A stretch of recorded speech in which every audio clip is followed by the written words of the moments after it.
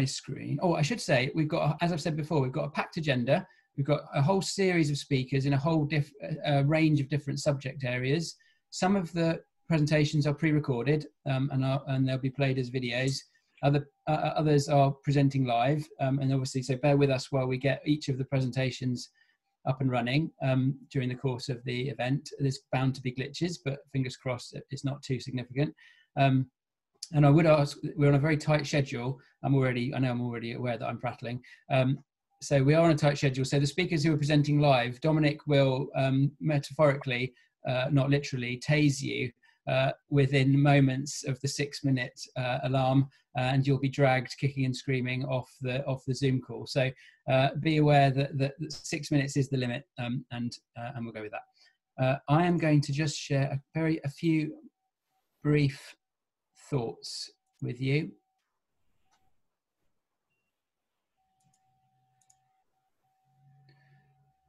Okay, so just a very quick introduction from me. This is the area of land that we are focusing on in this project, Connecting the Culm, this wonderful project that's drawing so many people together from so many different areas of interest, local residents, scientists, all in a melting pot, all with one common goal, which is to learn how this landscape works, and to work out what condition it's in, and to try and make it as absolutely healthy and functioning and resilient as we possibly can over the coming months and years of endeavour.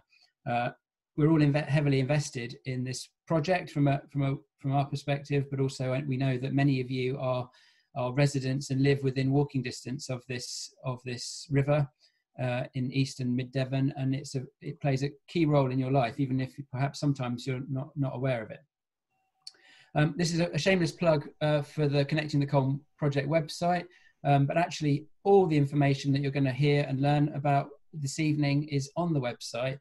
And as you can see, there's a whole section of the website called Discover the Culm, and that's obviously the name of the event this evening. So I would encourage you to go to connectingtheculm.com, and you can browse through all sorts of different areas of interest, activities, events, resources, all sorts of things that can keep you merrily entertained over the coming weeks. I just wanted to say something very quickly about, I use the expression water resilience all the time, but actually I've become aware that not everyone knows what it means. So really what we're focusing on is trying to really break apart the whole system and understand exactly how all of this, how all of these processes and functions of not only the natural environment, but also the human environment and our impact on it, and how these different systems interact with each other. So what you're going to learn about this evening is some of the work that's been done already to try and look into this system, to look at the natural assets, as we would call them, in the landscape, to look at the functions of the river and the environment around it, but also to look at the human side of things. So how resilient are people in this landscape? Are there people who live at risk of flooding or drought or other impacts from the environment? So the project is a whole system approach. We're trying to look at every single aspect of this landscape. And so, of course, rivers, water, they can play a key role in protecting us from flooding, but obviously when they're not healthy and they're not working properly, they can cause all sorts of problems for us. The natural environment protects us from drought. It provides water for irrigation, and it's vital for food production, whether it's livestock or crops. And now the Culm is not a drinking water catchment, but there are people who will draw water that they drink from the landscape. But you know, I like this graphic about the Dart, which is that people in Totnes are 64% Dart, and that's because the water that they drink comes from the River Dart. And interestingly, the water that you drink in the River Culm probably comes largely from the River Exe across the watershed there. We also use rivers and the water environment to dump. I was going to use the pejorative word, but we place our waste into rivers. It's very important they have enough water in them in order to dilute the waste that we put into them. They're critical, vital haven for wildlife. We share them with some of the most spectacular wildlife around. And our soils and our landscapes and our habitats are vital in sequestering carbon and storing it for future generations. And then not least, rivers, the water environment, our natural landscapes are vital places for us to play, their cultural heritage. And we get huge, particularly in situations like we're in with coronavirus, we get huge well-being and health benefits from interacting with nature. So so that's a very quick whistle-stop tour of kind of where we're headed with this event. And so we've divided the event up this evening into each of those different categories. And you're going to hear about climate change, you're going to hear about flooding, drought, water quality, wildlife and heritage through the course I've disappeared. of a series of presentations. Okay. So let's go. We're ready to go, are we, Dominic? Nod wildly if we're ready to start. Yes, we are good to go. Thank you. Well done, Nick. You're pretty much on time there. And I think we're going to over to you to introduce the next speaker. Yeah. Okay. So the first section of the evening is 3 separate talks on the subject of climate change, and we've asked our speakers to summarize their insight, their expertise into climate change in this case, obviously, but also how it relates to the River Culm specifically. So I'd like to invite Professor Richard Betts from the Met Office to share his screen and unmute and give his presentation, an overview of climate change. Hello, thank you. Yes, thanks, Nick. So yeah, a very short overview of climate science and what we are expecting for the future on climate change. I'm head of climate impacts research at the Met Office Hadley Centre and also professor at the University of Exeter. So we know a lot about weather and climate. We've been monitoring it for years and decades, in fact over a century in some cases. There's all sorts of data coming in from satellites, weather balloons, weather stations, ships, buoys in the oceans and so on. So there's a lot of information on what is happening with the weather day to day and climate long term. And to understand this and to predict it for the future, both for the short term for weather forecasting and the long term for climate change, and for understanding past climate change, we use computer models because we can't do scientific experiments with the Earth because we only have one Earth, but we have a virtual laboratory, if you like, our computer models, which represent the motion of the atmosphere, rainfall, the physics of the atmosphere, the buildup of greenhouse gases and so on, in the form of mathematical equations in computer code run on our giant supercomputers near the Met Office at Exeter. And actually it's the same kind of models that we use for the weather forecast that we use for understanding past future climate change, and in particular the implications of the buildup of carbon dioxide and other greenhouse gases of the atmosphere, which are causing the warming of the world and changing rainfall patterns and so on. This field of science has been going for many decades.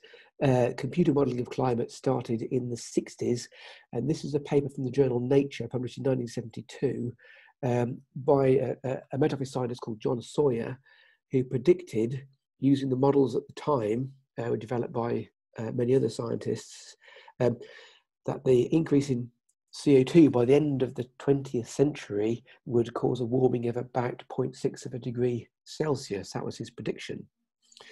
And that was quite radical because actually in the previous 20 years, there'd actually been slight cooling. This graph shows for each year from 1850 to 1972, there's a difference between that year's global average temperature from all these global observations I talked about and the long-term average. So you can see that since the 1950s and 1960s, there's been a slight cooling, even though overall it'd been slightly warmer than the 19th century. So the world had been cooling. Sawyer and other climate scientists predicted a warming of about 0.6 of a degree Celsius. And what happened was actually pretty close to that. The world actually warmed by about half a degree Celsius by the year 2000. So their prediction was pretty much spot on. And the world has continued to warm since then. And now we're at about 1 degree Celsius warmer than the 19th century. And this will carry on if we keep putting more greenhouse gases, including carbon dioxide, into the atmosphere. So here's two possible scenarios of future global warming. The red bars are if we continue to emit at current rates or higher, we'll see about 4 degrees global warming by the end of the century. But even if we rein in emissions radically now, we're committed to some further warming, and we're probably going to see at least 1.5 degrees global warming compared to the 19th century. So as further changes are in the pipeline, we can limit them, but we can't reverse them on any meaningful timescale.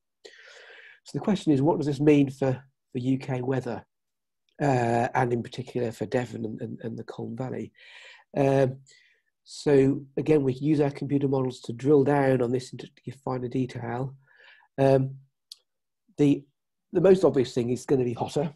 That's a no-brainer. We'll see more intense heat waves and longer heat waves. The other no-brainer is that in the coast around Devon, we'll see higher sea levels. Sea levels are already rising because of melting ice, putting more water into the oceans, and seawater expands as it warms as well. So events like the famous collapse of the railway embankment at Dawlish a few years ago, there'll be an increased risk of that kind of thing as sea levels continue to rise. But it's more complicated looking at water, and as Nick was saying, water is really crucial for the area that we're considering in this meeting. Will it be wetter or will it be drier? And the answer is a bit more complicated than just one or the other of those. Overall, our climate models project an increase in rainfall in the winter.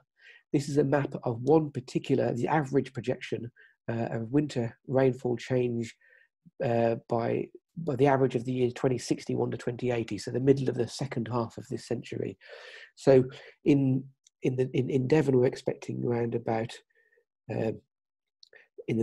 about 15 to 30% increase in UK average rainfall in the best guess, if you like, our central estimate. But we can't predict things perfectly. There's a range of possible outcomes. It could be less than 15%, it could be more than 30%, or maybe even over 45% in South Devon, actually. So a range of possibilities, but winter rainfall is expected to go up. Summer rainfall, though, is predicted to go in the opposite direction. Generally, we'll see a drying of the weather across the UK, and in Devon, perhaps around between 20 and 40% decrease in summer rainfall in our central estimate. But again, a range of possible outcomes there. It could be less than that, it could be more, it could be up to a 60% or even more than a 60% reduction in summer rainfall. So summers will be drier overall, wetters will be winter. But it's still more complicated than that, because even though summers are probably going to be drier overall, when it rains, it'll rain harder. A warmer world means more intense rainfall. The land surface drives more intense thunderstorms, for example. So although summers overall are predicted to be drier on average, when it does rain, the rainfall will be more intense, and perhaps a sort of a 30% increase in intensity of rainfall on wet days. So just to wrap up then, we are warming the world. Climate change is happening, it is our fault. This will continue to some extent, although it's up to us as a global society as to how much this will happen, and we can reduce the worst by reining in emissions. However, some further change is already in the pipeline. In the UK and in Devon and in the Culm, we're going to expect warmer, wetter winters, hotter summers, probably drier overall, but when it does rain, it'll rain more intensely. And that's it. Thank you. Fantastic. Thank you, Richard. That's an excellent start. I don't know how his timekeeping was, but it felt right. I'm not watching the clock myself. So no, without further ado, just stop. Just Richard could stop sharing his screen. That would be. Oh, sorry. Okay, yeah. Thank you. Oh, schoolboy error. Yeah. Okay, so without further ado, we'll press on. So the second talk in our climate change section is from Emily Reid, who's Devon County Council's Climate Emergency Project Manager. So I'd like to, and she's going to be presenting live. So I'd like to invite Emily to unmute herself. Come to the fore. Thank you, Nick. Ah, there you are. And please feel free to share your screen and get started. Okay, great. Thank you very much. Brilliant. So hopefully you can see, can you see presenter view or the slideshow? We can see the slideshow. Okay, oh, that's clever of me. Thank you.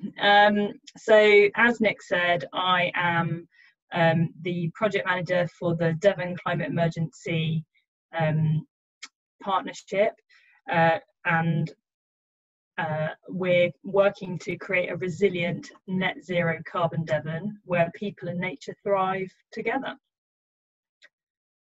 So we're working to coordinate a collaborative Devon-wide response to the climate emergency and ecological crisis. And the partnership declared a climate and ecological crisis last May. And so we're hoping to facilitate the reduction of carbon emissions to net zero by 2050 at the latest. And we think that substantial nature improvement to absorb carbon will be a key part of that.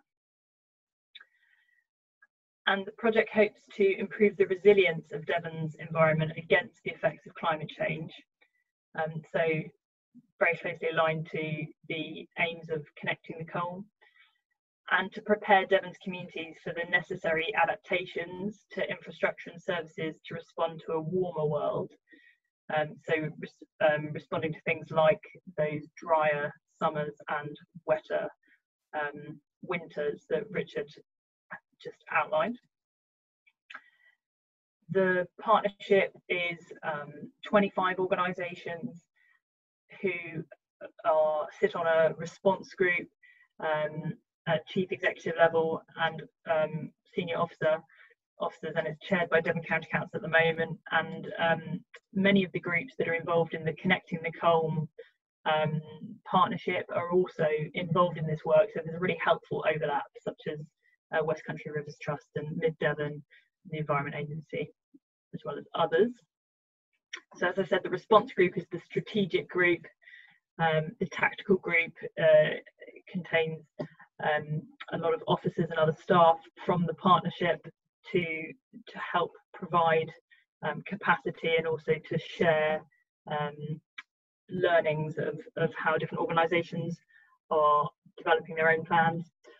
And then there's two work streams, the mitigation and adaptation stream. So one, reducing, we're looking at how we reduce our emissions in Devon to net zero, and that's headed up by a volunteer net zero task force, which are producing a Devon carbon plan.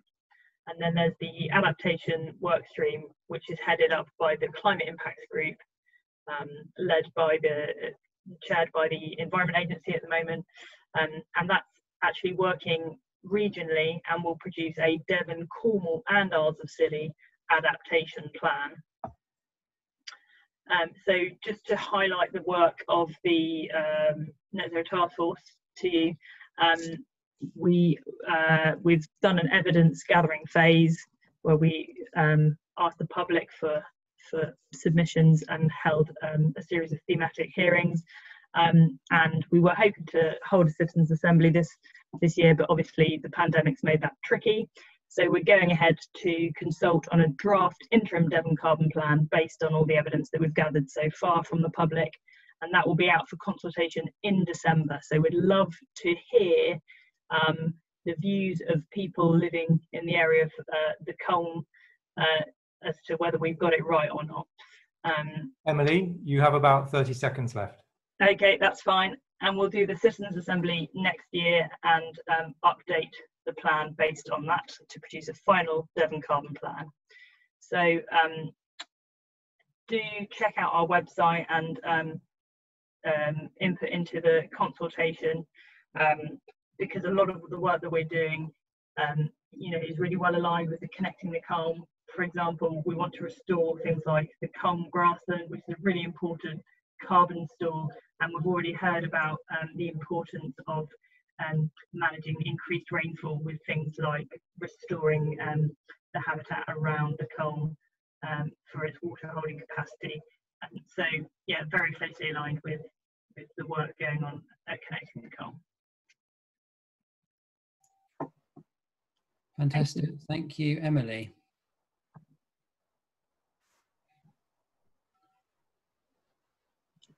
So, I shall. Yeah, please feel free to click the little red button that says stop sharing. Oh, I will just as soon as I regain the full screen. Be at the top.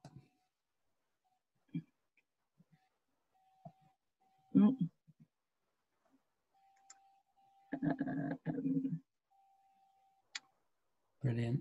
Okay, Excellent. sorry about that. That's all right. Excellent. Thank you very much. And so now we're going to move on to the third contribution under the climate change heading, and this is a video recorded by Joe Neville, who leads for biodiversity and ecology at West Country Rivers Trust. So this is over to me to share. He says.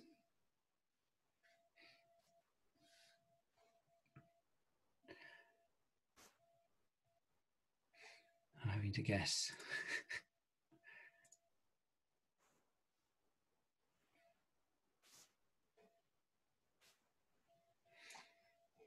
Okay.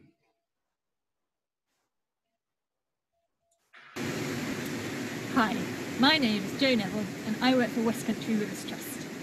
Today I'm going to be taking you on a whistle-stop tour of a little piece of work that we've been doing alongside Devon County Council and Devon's local nature partnership. So this piece of work is a review of the evidence of the likely impacts that climate change is going to have on Devon's natural environment. We've been looking at some of the key risks and also some of the headline actions that we might be able to take. This work will feed into Devon's Climate Emergency Task Force, which Emily's just been talking to you about. So, as Richard's probably described earlier, climate change is likely to result in warmer, wetter winters on average, hotter, drier summers, and also an increase in extreme events like flooding and drought. And all of these will have an impact on the habitats, the species, and the landscapes that make Devon and the Culm catchment so special. So some habitats and some species are likely to be able to adapt better than others.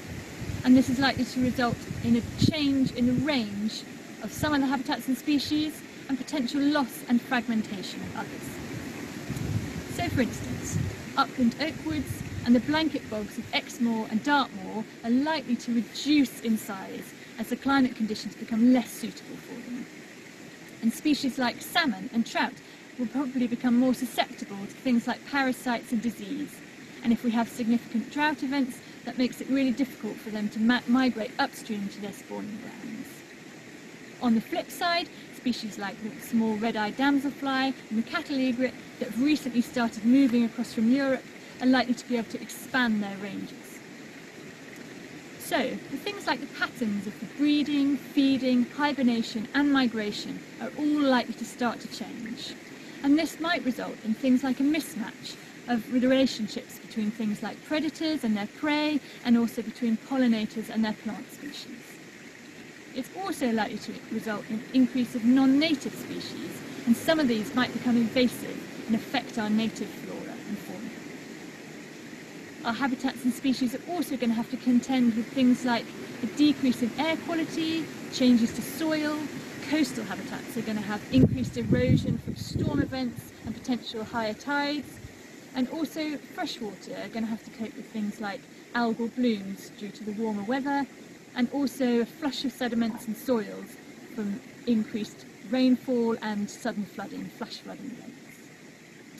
So that gives you just a little snapshot of some of the impacts that might be coming. Obviously this is a huge topic, a lot of research being done on it at the moment, and you can kind of get lost in a rabbit hole of a bit of a doomsday scenario and wonder what on earth can we do about it. But another aspect of the project has been looking at some of the headline actions that we can take. And through this project, through other projects with West Country Rivers Trust and Connecting the Culm, it's been really, really inspiring and encouraging to see all the different ideas, the ambitions and the actions that are already being taken to address this challenge, really locally, right across Devon and then wider across the UK. I think we're all agreed that we're going to have to take some bold and difficult decisions, but also that there is a role in this for everyone.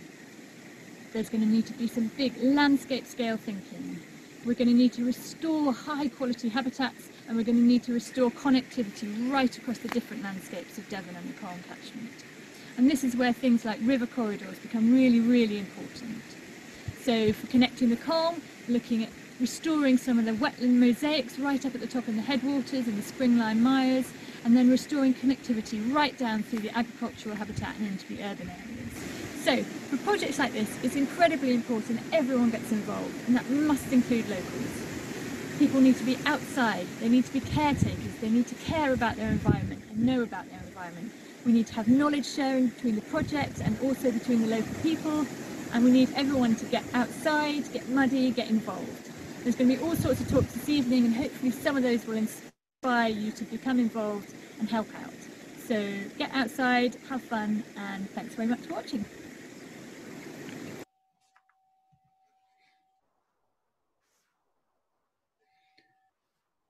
Okay. Right, thanks, Joe. I think Joe's on the call, so I can say thanks to her directly. And obviously, if you have any questions for any of the speakers, then many of them, if not all of them, are joining us in the call this evening. So feel free to put your questions into the chat or raise your hand during the question and answer session that we'll have in a while, and you can ask your questions. So they were the three talks under the climate change section. Now we have a slight confession to make. When we asked you the poll question at the start, due to a blunder, the answers that you submitted were not saved. So I'm going to be dastardly at this stage, and I'm going to ask you very kindly, if you wouldn't mind, just recasting your votes from that previous poll. So you may, here we go.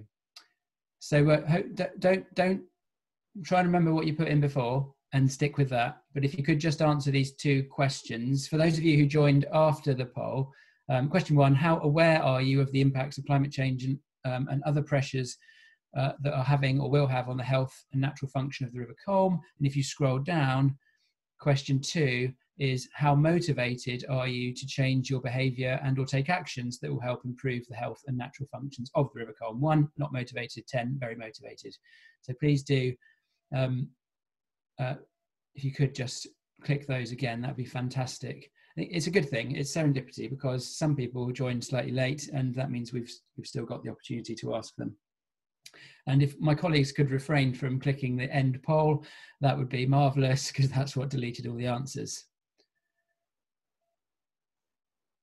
So we're up at 80%. I think that's where we got to last time. So Dominic, if you want to close that and save the answers, that would be fantastic. And we can move on with the next section. Okay, well, here are the results. So the top result for question one was 8. Quite a few people further down in the scores, and a few people right up at the top. Question 2, the top answer was number 10, which is absolutely fantastic, and I think that's probably reflected in the number of people that have joined us this evening for this event. So let's move on then. How do I get rid of, do I close that? Right. Okay, so our next section is, we're going to move on in our journey through these different areas, these different subjects. And our second section is 3 short talks on the subject of flooding. And obviously flooding is a critically important issue in the River Culm and its catchment. And we are starting with a talk from Stephen Johnson, who is the Connecting the Culm project manager. So he is our leader in this project, and so I will play his presentation now, if I can.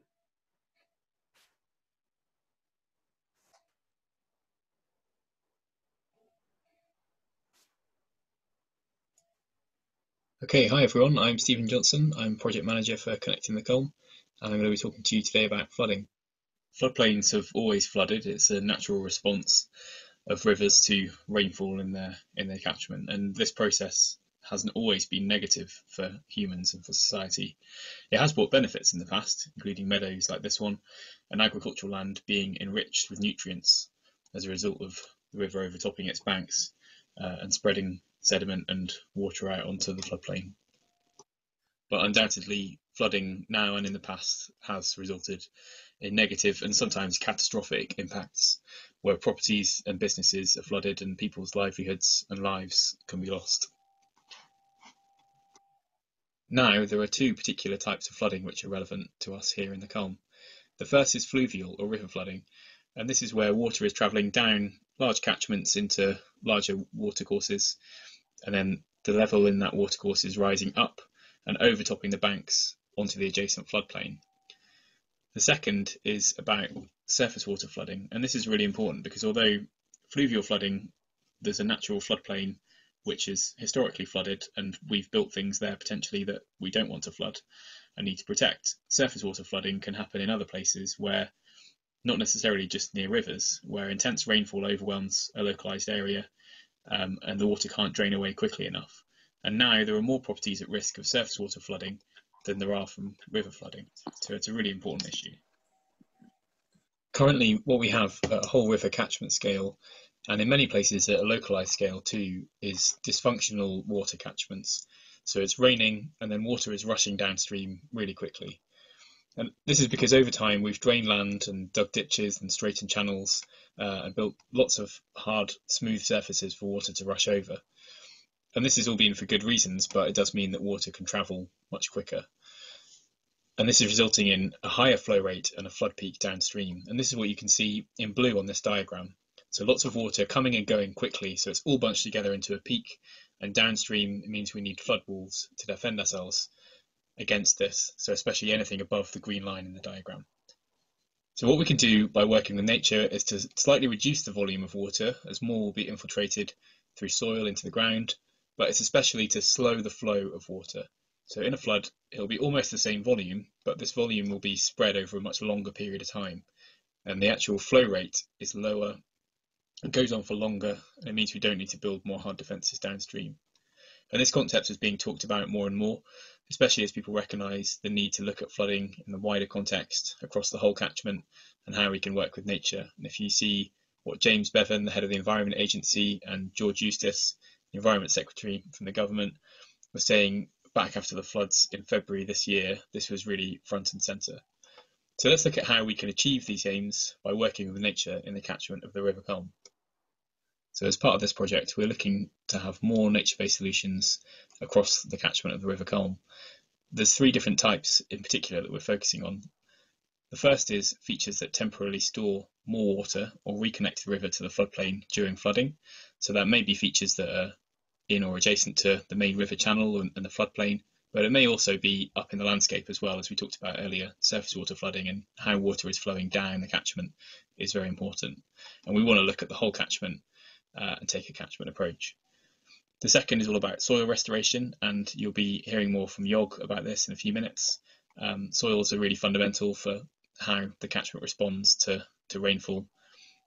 The third is about floodplain hedges and riparian planting, so planting trees and woodland adjacent to the watercourse.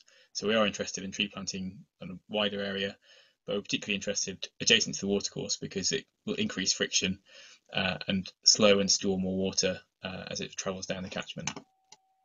So as part of this project, we've built a computer model of the whole catchment to look at the features that were just described and also to simulate how the catchment is responding to different rainfall events, looking back into the past. So looking at recent big flood events like this one you can see here in Heel in November 2012, looking at other potential rainfall events that could happen now or into the future as well with different climate change scenarios.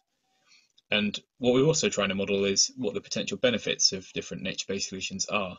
So especially for reducing flooding, as we just described, but also trying to use the model intelligently and to quantify and understand the impacts and benefits of doing more of this type of work, partly for flooding, but also for where we get other benefits, like for reducing risk of drought and getting benefits for wildlife and water quality too. And we're trying to use this model in the future for building the case for more investment in these measures and hopefully a more resilient catchment as a result. So what we want to do next is to take the model that we have and then zoom down from the whole 100 square mile catchment into local areas and work with you, communities, landowners, capture your local knowledge and your perspective on what you think the opportunities are. So we're really keen to do this over the course of the next few months, and if you would like to do this for your area, please get in touch. We'll also be looking to fund and install and monitor nature-based solutions demonstrations. So if you're really keen to do that, then please get in touch with us. If you haven't already, you can also sign up for the mailing list at the website.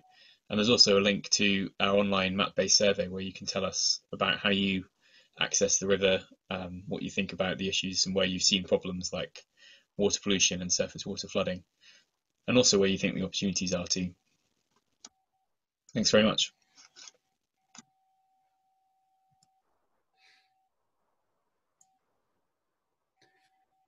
Fantastic.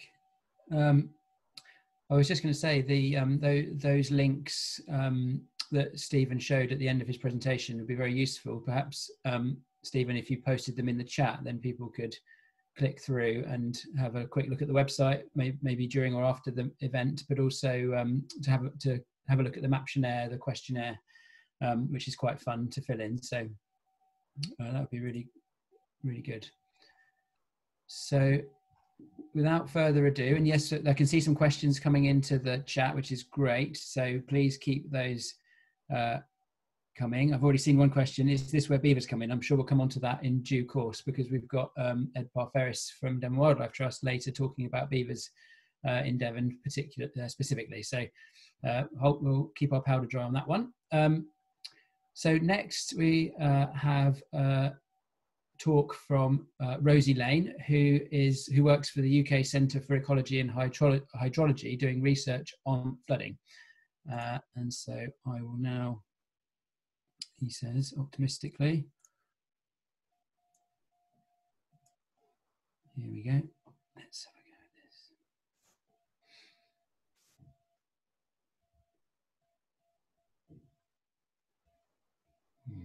Where is it?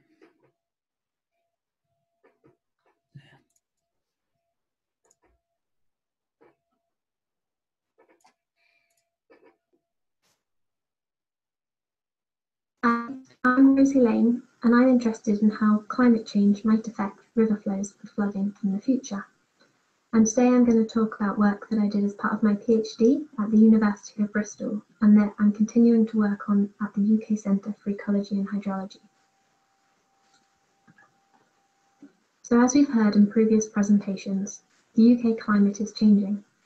The newest UK climate projections produced by the Met Office indicate that there's an increased chance of warmer, wetter winters and hotter, drier summers, and that there'll be an increase in the frequency and intensity of extreme events. Here I show a plot produced from the UK climate projections, which shows the percentage change in heavy rainfall from 12 different climate models. Green areas show an increase in the intensity of heavy rainfall in the future. We can see here that most of the climate models agree that heavy rainfall is likely to become more intense across many areas in Great Britain. It's really important that we understand what impact these climate changes will have on river flows so that we can plan for future changes, for example, when building flood infrastructure. The increase in heavy rainfall and wetter winters may make flooding seem more likely, but at the same time, a hotter and drier climate overall may lead to reduced river flows. In order to understand the relationship between changes in climate and changes in river flow, we can use a river flow model. For my PhD, I used 12 climate scenarios from the Met Office UK climate projections with a river flow model which was set up across Great Britain. No model is a perfect representation of the real world, and we find that quite often different model setups can seem to produce good simulations, but when we look at the future, they will produce slightly different projections. To account for this uncertainty in predicting future river flow, I have used 12 different climate model simulations from the UK climate projections and 30 different river flow model setups for each climate scenario. So in total, I had 360 possible future river flow scenarios. Here I show results from just 3 of those 360 scenarios. These plots show the change in annual maximum flow, which is the highest flow in any given year, and I use this to indicate future river flooding. Areas coloured in blue are areas where simulated river high flows increase in the future, so we may see increased future river flooding. This plot on the left is one of the worst case scenarios for Great Britain from the total of 360 simulations. Here, high flows are likely to increase across most of Great Britain. Some of these increases are large. For example, here in the south of Wales, annual maximum flows increase by 60%. This centred plot is one of the middle or average scenarios from the 360 simulations. Here, high flows only increase along the west of Great Britain. And this plot on the right is one of the better case scenarios, with only small increases in river flows along the west coast and in Scotland. So overall, these plots show that there are many uncertainties in predicting future river flows, but despite this, there are some areas where all models agree. Increases in future flood flows are possible across most of Great Britain, but our results suggest increases in floods are most likely for catchments along the west coast. Ongoing research is looking into how different aspects of river flows may change in the future, and we're applying different river flow models. Thank you for listening to this presentation.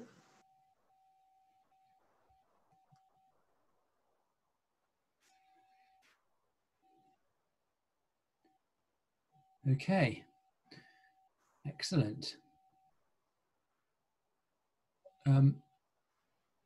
Oh, so sorry. I was struck dumb by that because I was actually just watching the presentation. I hadn't actually seen that presentation before, so I was just having watched it. My brain was full of all sorts of questions that I wanted to ask. But then I thought, oh, hang on, I can't ask questions because I'm supposed to be running this event. So good to see that there are good questions coming in the chat, though. So that's encouraging. Now I'm going to we move on to a presentation from someone who I would describe as Mr. Soils, a legend of soils and farm advice, Yog Watkins, who is a colleague of mine at West Country Rivers Trust. He's going to talk about soils, but in particular in the critical role that soils play in regulating the flow of water across the landscape. I've given him the big build up now, so we'll have to see how it goes.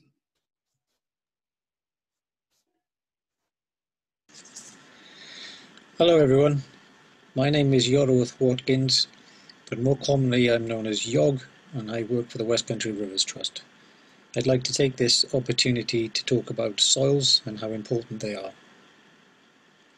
Unless you work in the environmental or farming sectors, it may have passed you by just how important our soils are. Beneath our feet, this ubiquitous natural resource, with its wide variety of types such as clay, sandy, silty, peaty, chalky and loamy, is very often ignored. Changes in weather patterns and the havoc that major natural events can wreak have meant that the government are now keen to slow the flow of water through river catchments to reduce the floods, reduce droughts, and to try and control water pollution. And that is where soils come in. Essentially, the way we manage our landscape can affect the way that rainwater reaches the wider river system. Well-structured soils with plenty of air spaces mean that rainwater will reach our rivers cleaner and more slowly. Crucially, healthy soils also benefit the farmer as they hold on to the moisture and nutrients needed to grow crops, improve yields, and increasing the windows of opportunity for cultivations and grazing at either end of the growing season. However, sadly, around 40% of our soils are sufficiently degraded to induce enhanced surface water runoff within the landscape, as well as limiting food production. Alongside these problems, our river habitats and the wildlife they contain are also adversely affected. To solve these problems and increase the health of our soils, it is vital to gain an understanding of the broad types of soils that we are likely to encounter and their characteristics. Soils are made up of the underlying minerals sand, silt and clay, and broken down biological material interspersed with pores that can hold the water in the air. However, it is the proportion of these constituents that determines how a soil functions in the landscape. Within the Culm watershed, there is a diverse range of soils that all have their inherent capabilities and water holding capacities. These range from the low organic matter, free draining brown earth soils in the lower Culm, for example in the Kentisbeer area, to medium organic matter, seasonally waterlogged clay cap soils on the East Devon Plateau, and some highly organic matter peaty soils around the spring line of the upper catchment. Clay-based soils can be productive and have medium levels of organic matter.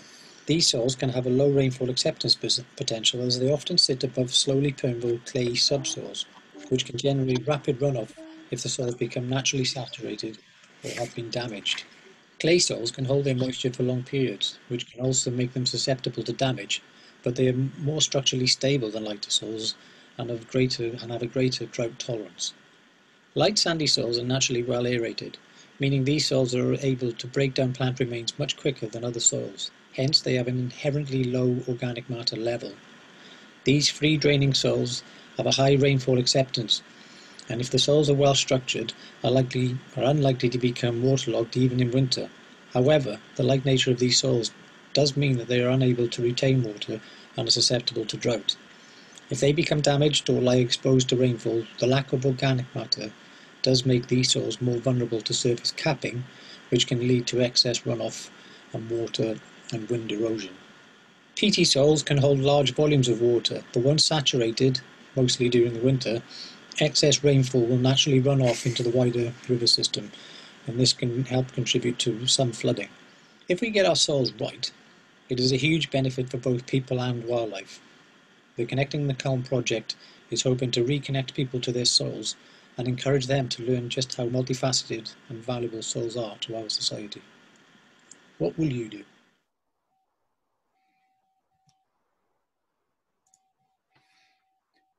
Excellent. Never disappoints. I like that. The Connecting the Culm. He said the Connecting the Culm project is trying to reconnect people with their soils. There's a militant group of soil people who are interested in soils, and I love the idea of reconnect. Historically, there was a very strong cultural connection between communities and their soil, and in some areas we've lost that. And Yog is a firm believer that we need to recreate that cultural and physical connection with our soils. So that's a very good take home there. Now, I'm aware that there are, again, lots of questions coming in. We've got another, we do have a Q&A after the next 3 talks. So please remember your questions, and we'll invite people to put their hands up. I know that there have been some hands going up, but please don't give up. We will come to you and ask people to ask their questions. So we'll have a Q&A in a short while. But before we do that, we have we're moving on to another section, another topic. So we've covered climate change, we've looked at flooding, and now we're going to look at the other side of that coin, which is drought. Not much is there's a lot of talk in the media and around about flooding, but a lot less talk about drought. And as Richard's talk on climate change showed, when increased flooding is not the only potential impact of climate change. Increased risk and severity of drought is another one. So we're going to go into another series of 3 talks here, he says optimistically.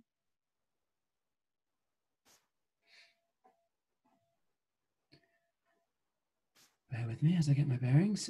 Yes, so the first talk of the 3 is by Dr. Sarah Ward, who has recently joined West Country Rivers Trust, I'm pleased to say, and she's going to give us an overview of drought, and then Freya and Gavin will give us a bit more detail in some more specific information after that. So without further ado, I will...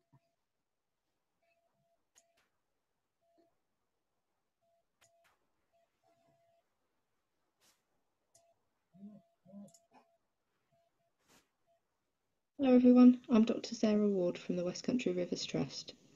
I'm going to introduce the topic of droughts, briefly covering what they are and what they might mean for communities and ecosystems in the context of climate change.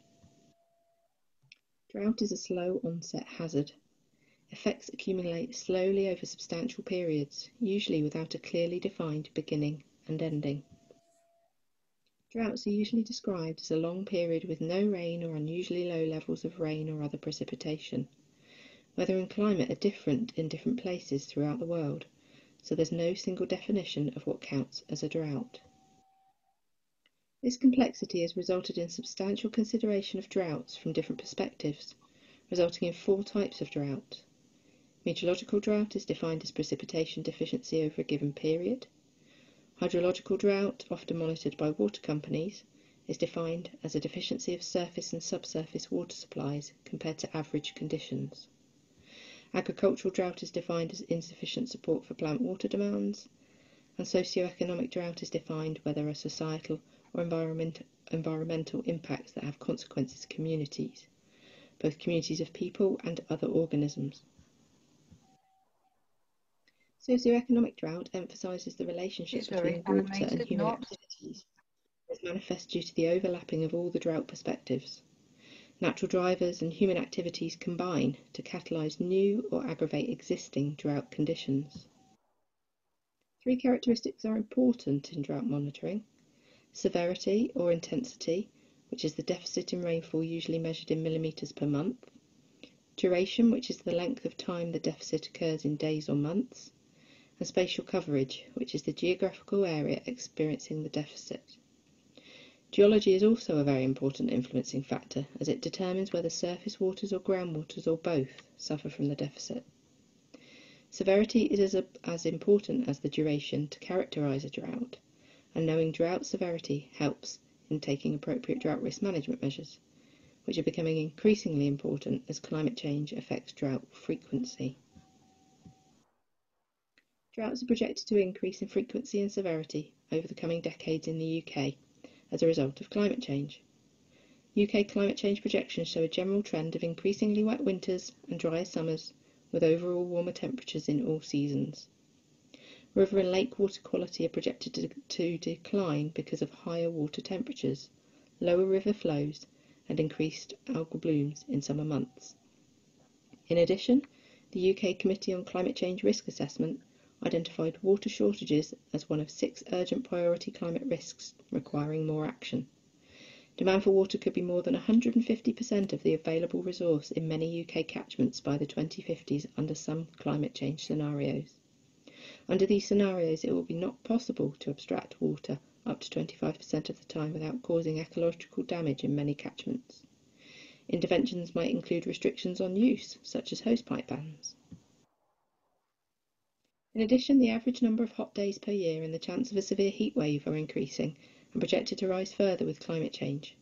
Consequently, heat wave events like those experienced in 2003 and 2018 are projected to increase in the UK by the 2040s.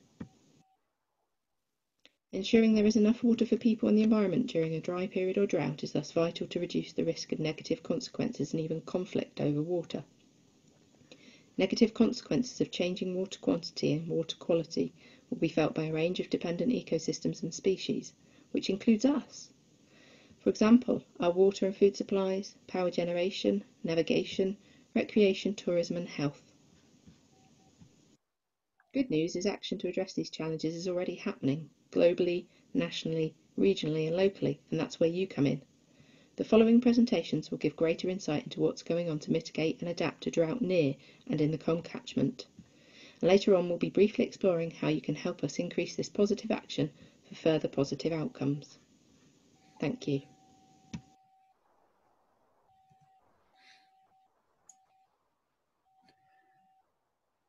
Excellent, that's a great introduction. I am being chivied a bit on time.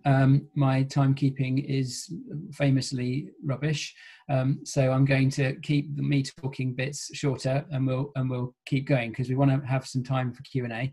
So without further ado, I'll queue up the next presentation, which is from Freya Stacey, who's also from West Country Rivers Trust, and she works on the Pro Water project, which is focused specifically on water resources and in particular drought. So he said, I'm going to be quicker, and then he's not.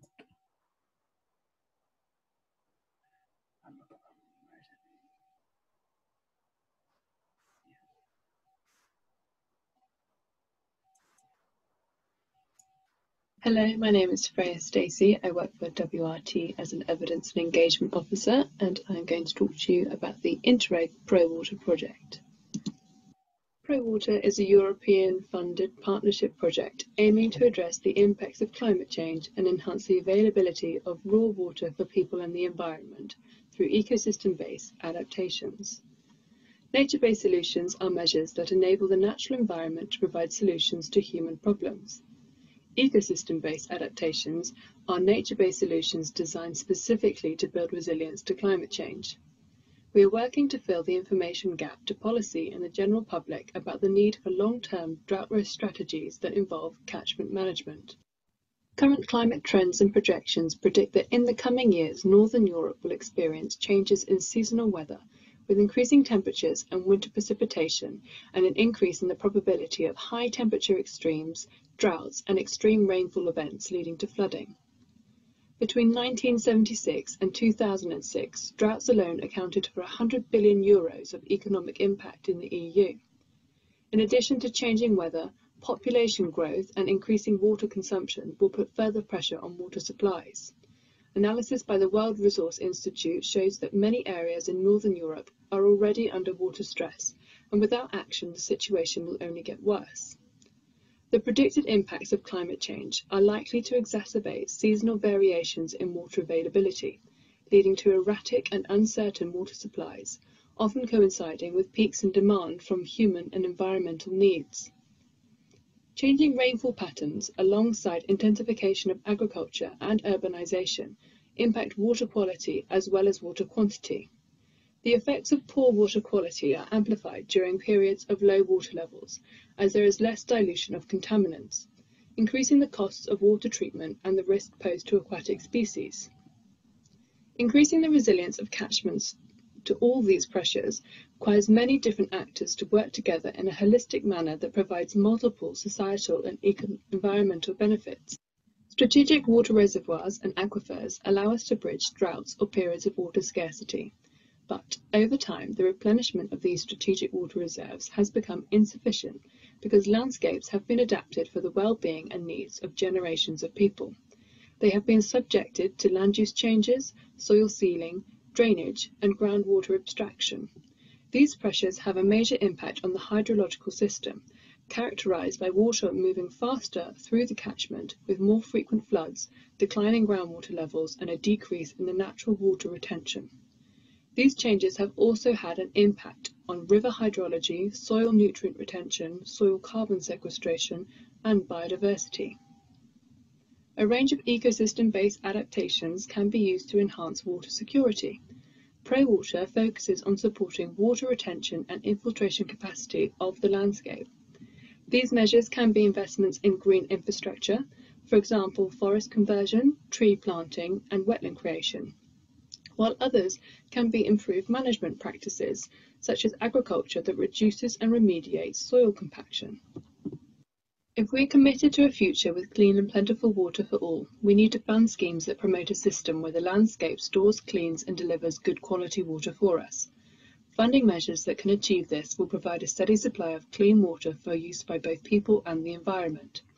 In some situations, ecosystem-based adaptations alone will not be enough to provide a comprehensive solution, but when considered alongside traditional water management, it is often more cost-effective and can deliver benefits that go beyond water security, including biodiversity and climate change resilience.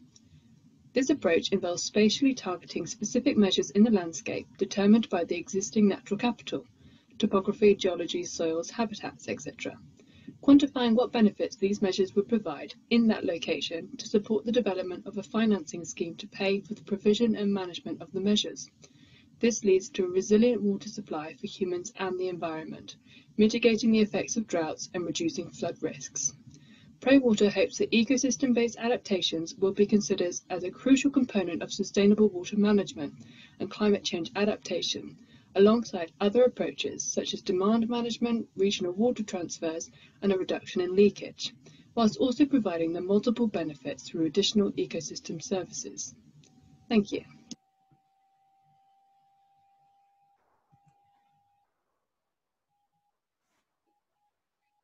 Fantastic. Okay, without further ado, I'll introduce the final speaker from the Drought and Water Resources section. This is a live one. I'd like to invite Gavin Saunders from the Blackdown Hills Facilitation Group to reveal himself, not literally, and unmute himself and share his presentation. Are you there, Gavin? I'm here, Nick. Thanks very much. Hopefully, can you tell me if you can see a pretty orchid on the screen there? Butterfly orchid. I can't tell whether it's lesser or greater. Yeah, does that come through to you? Oh, it's not a test, don't worry. Okay, great. Thanks very much, and thanks for the invitation to talk this evening. Those of us who live in the Black Downs know that they are frequently muddy and wet, but I'm going to talk to you about an area where they are frequently muddy and wet, which is also harbours some real exotica in terms of, for wildlife, is also very good in helping us fight the impacts of climate change. In this case, in the context of retaining water in the hills, slowing the flow and helping us in times of drought. So I'm going to talk to you about springline mires. If you were to cut a big slice out of one of the valleys towards the head of the Culm up into in the Black Downs, like a big slice of cake, and look at the layers, the rocky layers that you would see, this is kind of a simplified cross-section of what that would look like. So we have a layer of clay with flints on the top. We have a layer of upper green sand, which is a porous sandy rock beneath that. And then we have a layer of clay rocks, lias clays below that. Now, when the rain falls on the tops of the hills, it percolates down through the upper green sand, but where it meets the impermeable clays, it has to find its way out to the surface. And where it finds its way out, it creates a spring. And we get a series of those springs in what we call the spring line, all the way around the hills in the tops of the valleys there, at a remarkably consistent altitude. So it's like a sort of plimsoll line that runs all the way around the edges of the valley heads there. And in places along that spring line, there are examples of what we call springline mire, which is a particular type of habitat that is associated with those permanently wet conditions. Now, some of those springline mires you can access and make sure you take your wellies when you go. But for example, there's Ashcombe Turberry, which is a Devon Wildlife Trust nature reserve just up above Hemyock. There is Brimley Mire, which is a Somerset Wildlife Trust nature reserve over near Church Stanton. Blackdown Common above Culmstock, parts of that is springline mire, and that is open access land with big footpaths through it. And Southey and Gotley Moor up near Smeethorpe at the path through it. All of those are very good places to go and see what springline mire actually looks like in practice. So what happens at that spring line is that the water that seeps out from the porous rock above gradually creates vegetation and peaty soils around it at those seepages. And as those peaty soils develop, they gradually slow the flow of the spring water.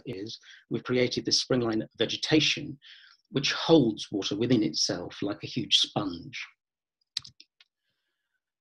That sponge happens to be extremely varied and rich in the wildlife that it supports. So many orchids, like marsh-spotted orchids on the left there, exotic things like bog asphodel, the yellow plant on the right there, and the nodding heads of cotton grass, bog cotton grass in the middle. And if you go down and look really, really, really, really closely, you'll find some real exotic things down there. The pink little flower there is a beautiful thing called bog pimpernel.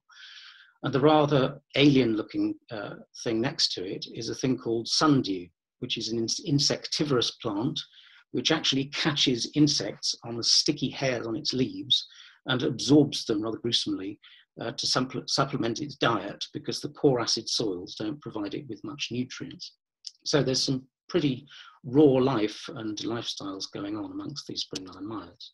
Gavin, you've got They are extraordinarily rich in invertebrates. Gavin, you've got 30 seconds left. Okay, thanks. Amongst the most exotic and obviously the insects are the butterflies, of course.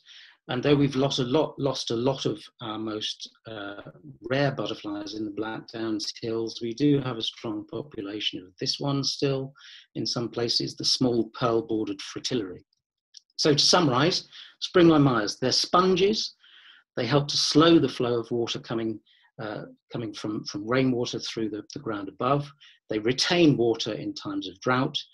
And most importantly, they support vulnerable, from my point of view as an ecologist, they support hugely vulnerable wildlife. But they are extremely vulnerable. Most have been lost to drainage and agricultural improvement over the last 50, 60 years, and the ones that are left serve only a small proportion of the potential value that they could serve in the future in retaining water in our landscape. Thanks very much.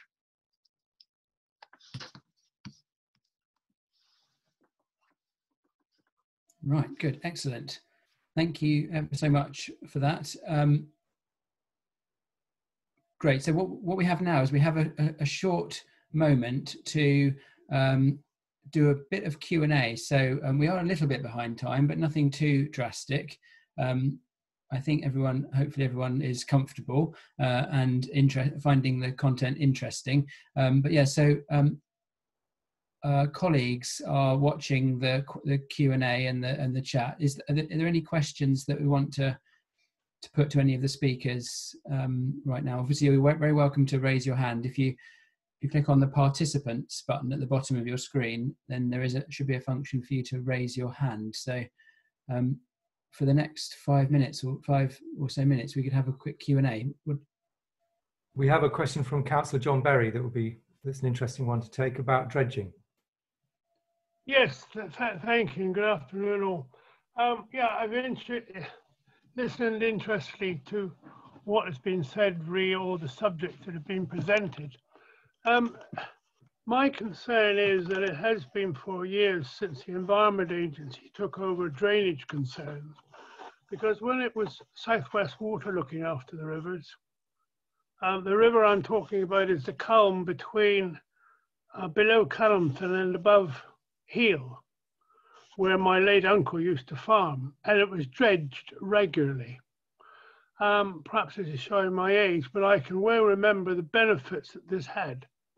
Now all we have is a river that is fully silted. It doesn't take hardly any floodwater. What does happen is by the bridge below the Merry Harriers pub, which is below Culmton, if you go towards Bradnett, you cross the bridge, the motorway, and the River Culm Bridge. It is so full, as soon as we get a lot of rain, it just spreads over a massive area. Now, this didn't happen years ago. Yes, it flooded, but it's such a wide area, and it's like a drain pipe. If a drain pipe is half full, it can't take the amount of water. So the Environment Agency is basically against dredging, because it will spoil and kill all the little amphibians and everything, the little water eagles, etc., which I really don't agree with. It will perhaps some, but they regenerate and come back. And all the soil you put on the sides of the field is good, fully enriched soil. So my concern is, why can't we dredge rivers where there's a need? Thank you.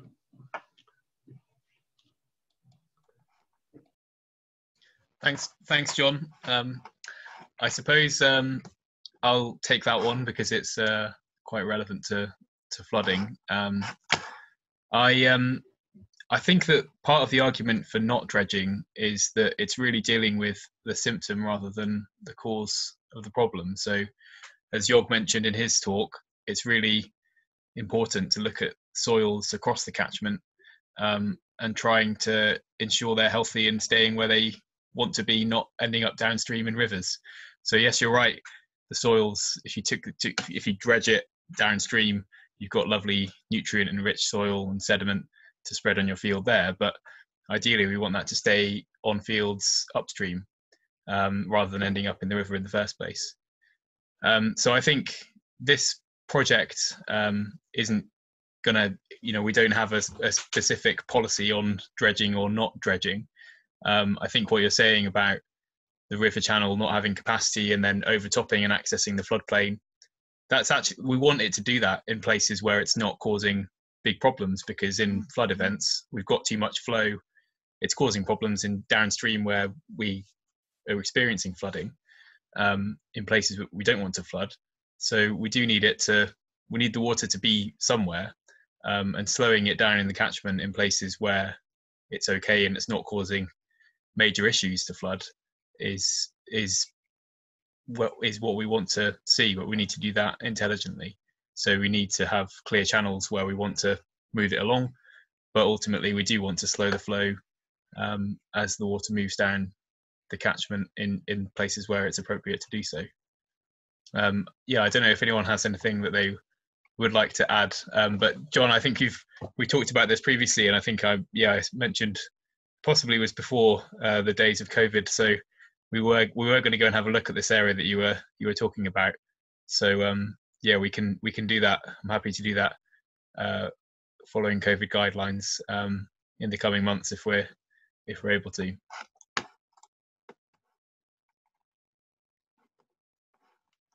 Fantastic, thank you. I am unsure. I think probably there are so many questions that are coming up. Hopefully, I think the best way at this, we're going to have another Q&A at the end. I think probably the best thing to do at the moment is to press on with the sections of the evening. We're desperately keen not to keep anyone hanging on too long after the end of the event. What do colleagues think of that suggestion? Press on and wait for the Q&A at the end, or do we want to do another question now? Should we just maybe have one more from Lucy Mottram? Has her hand up? Yeah, I saw that. Yeah, okay, let's go with that. Lucy, do you want to ask your question?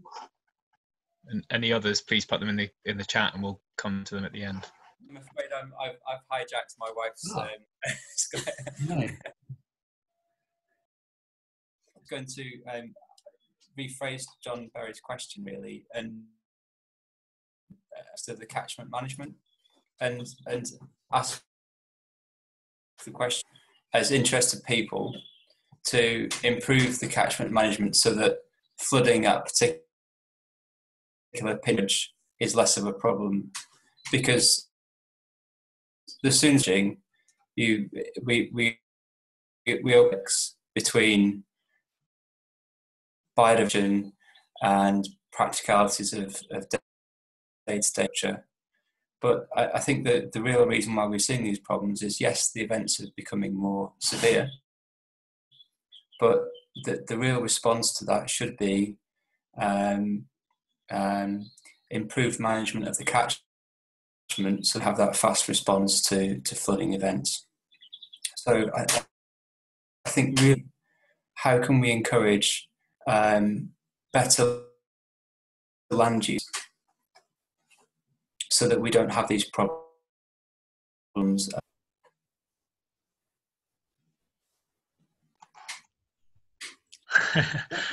Thank you. thanks, Lucy's husband. I'm sorry. I don't know if it was my connection. I don't know if it was my connection or yours, but I didn't catch very much of that. Apart from, I think what you were saying was that we have problems with land use being a major part of the problem, and how do we address that? But it might be helpful if you can write it in the chat, and we could come to it at the end, because I think actually this is the perfect question, because actually having seen the next 3 talks already that we're going to get, that I'm about to introduce, hopefully some of that question will be answered. And beyond that, I mean, the most important thing to say is that Connecting the Culm has land management, improved land management, at the absolute core of what we're trying to do, because we recognise that it is such a critical factor underpins all of these different services, ecosystem services, as we would call them, but the benefits that we get from nature. So hopefully the next talk or 2 will help answer that question. So without further ado, then we'll move on. So we've got 3 more sections, 3 talks, and then 2. And these sections are also really interesting. So we've got a section on water quality, a section on wildlife, and a section on heritage. And Connecting the Culm has been looking at each of those in great detail. So the first talk in water quality is from Hugh Davey from the Environment Agency, who's going to give an overview on the subject of water quality. So I will put that on the screen. Enjoy.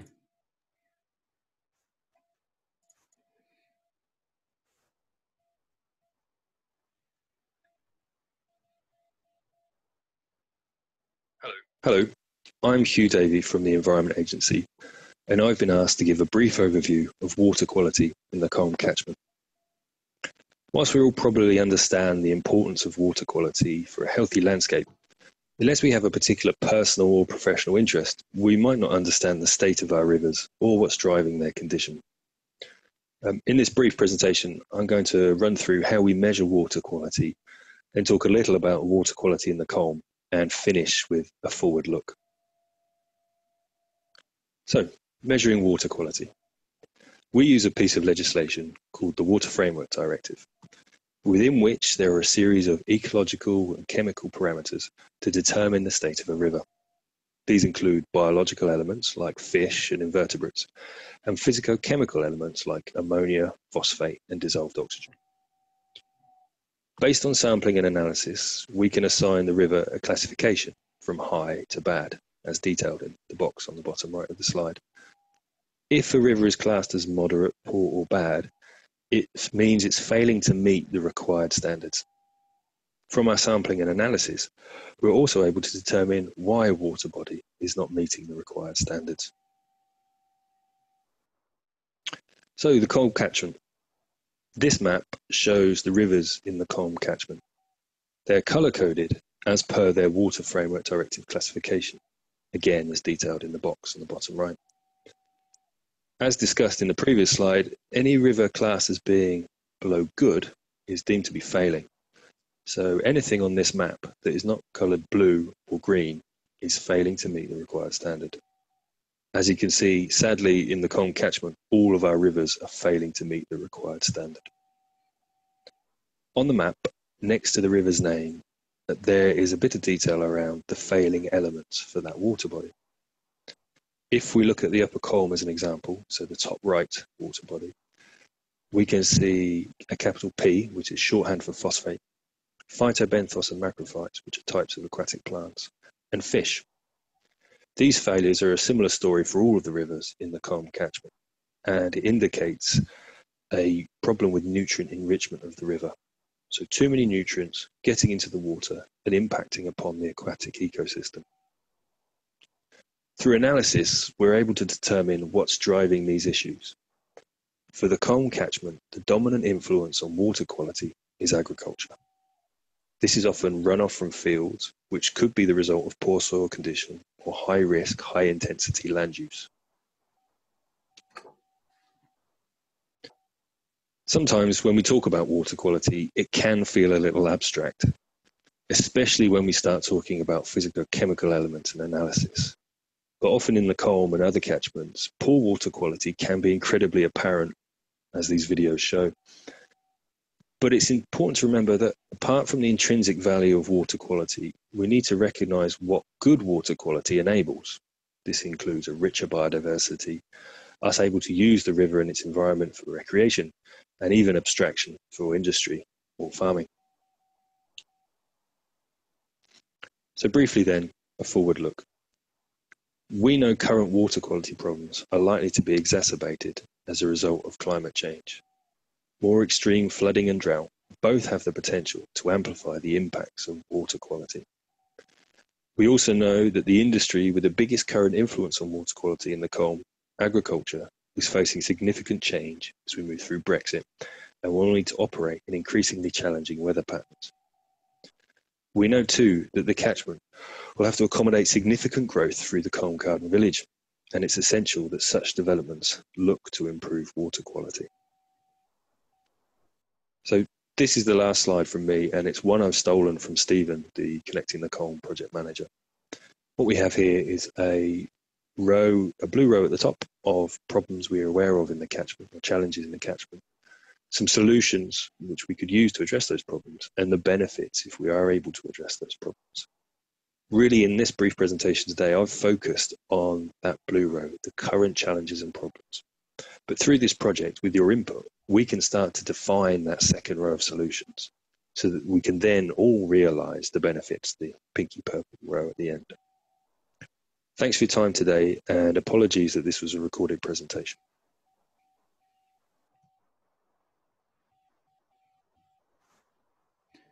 No apology required, Hugh. It's the best way of getting it done securely, given the limitations of various internet connections.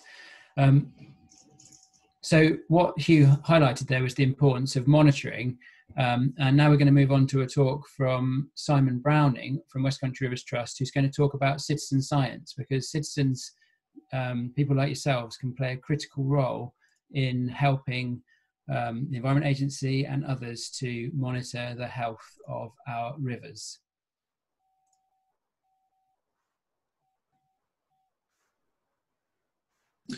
Hello, my name's Simon Browning. I work for West Country Rivers Trust, leading the volunteer monitoring scheme there called West Country CSI. That stands for Citizen Science Investigations. It's a scheme we developed about 5 years ago to really help people and local communities monitor their own rivers and streams, and it provides a quick snapshot of lots of things, lots of different elements about the river that are really useful for helping us understand the health of the local water body. It's based around a survey form, so there's just two sides of the form, which you fill out in the field. It takes about 10 or 15 minutes each site, and there's four main parts of the survey form.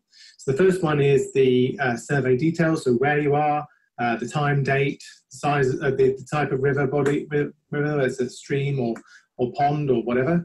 That's really important. Then the second part is what we call ecosystem observations. So this is around the habitat and the land use.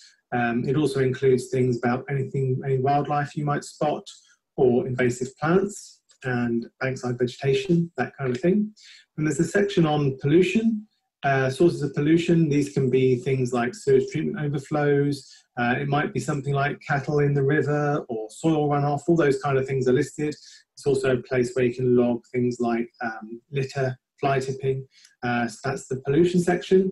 Then there's a section on the river channel itself. So this gives you a chance to say how wide and deep it is, what the substrate, what the bottom's made of, and also that's where you record some water quality information. So as part of the scheme, we provide you with a water quality monitoring kit.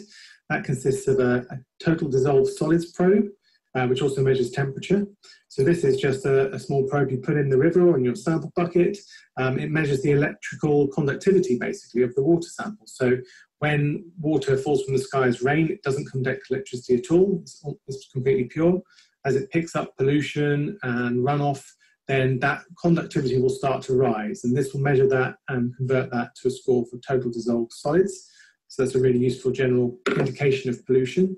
Then there's this, which is a turbidity tube. So it's a plastic tube with a disc at the bottom and a number up the side, numbers up the side. You fill it with sample, and as you do so, you look down the tube and see when that disc disappears, and then you can read off the number on the side, and that gives you a score for turbidity. So that's a good measure of the optical clarity of the water. And then finally, we've got a phosphate test kit. So this, you have strips in here, and you put them in the test tube, and when there's phosphate in the sample will go blue. So then at the end, after a couple of minutes, you can compare the colour in your tube to what you see on here, and that will give you the phosphate reading. So that's important because phosphate comes from sewage treatment works, often from farmland or from domestic sources, and can cause overgrowth, if you like, of algae and things in the water column, in the river. So all that data then, you fill it out in the field on your paper form, and then go onto our website where you can enter into a digital version of the form, and that's when it arrives in our online interactive map. So this is all the points across the West Country. If you zoom into the, if we zoom into the Culm here, we can see we've got a point near Culmpton, and so we can go down here and look at all the different aspects. So the wildlife that's been recorded nearby, the temperature of the water, and of course things like turbidity and phosphates. We've developed a traffic light system here, so to give you an indication of what's good and what isn't. So blue and green is at the good end, and then through yellow and orange to red is at the higher end. Another nice feature, which is important for us to understand how to put the results in context, is the ability to record photographs. So ideally, we'd go out, we'd ask you to go and survey these points every month, and then that gives us a really nice picture of what's going on over time. So that's a bit about the system. If you'd like to help us, let me just stop sharing that. If you'd like to help us get involved with monitoring your local river, then get in touch via the website or by emailing us, and we'll get you set up. Thanks a lot.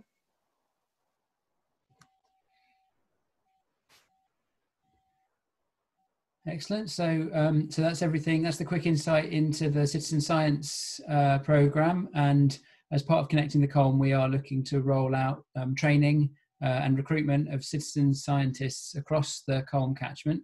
So I'll just repeat what Simon said, which is, yeah, please do get in touch. And I wonder if, Simon, if you're there, if you could post the link to the sign up page in the chat, that then people can connect through straight away and sign up feverishly.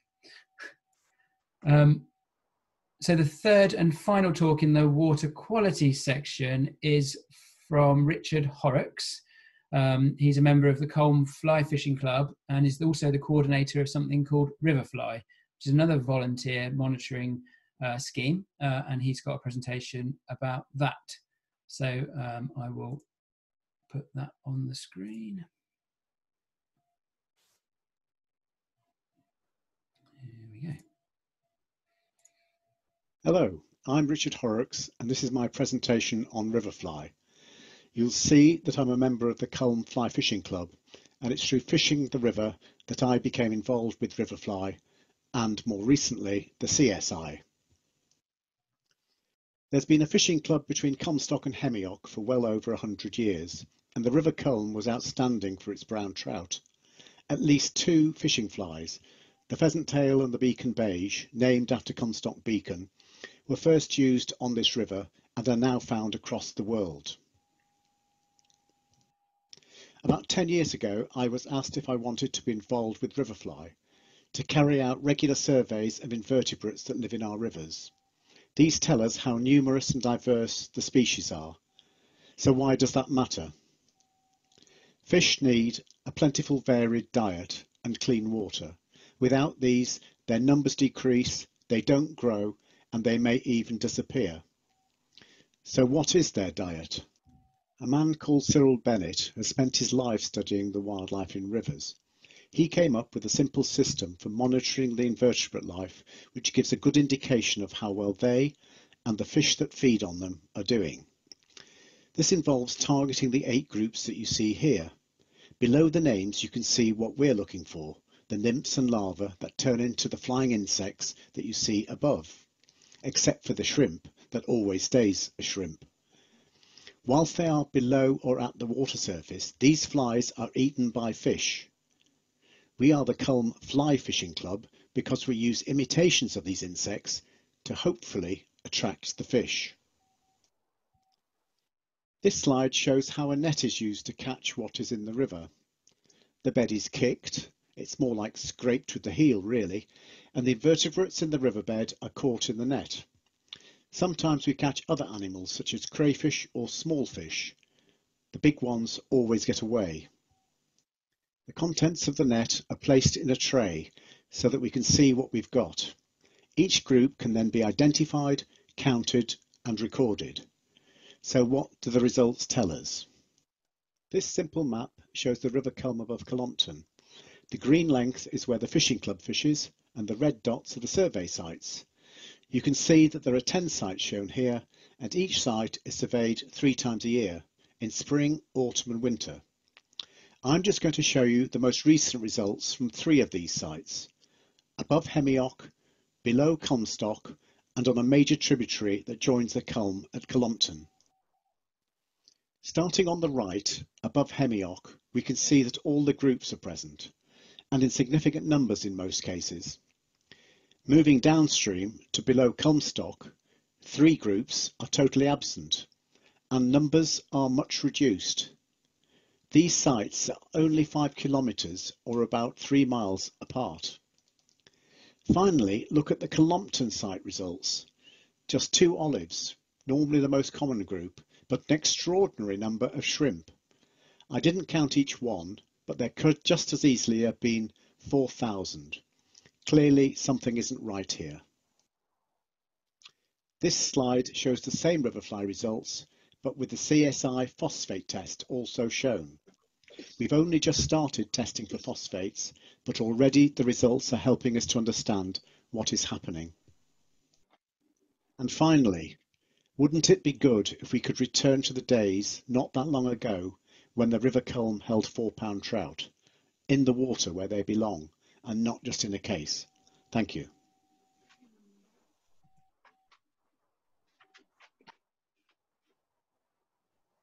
Excellent. Okay.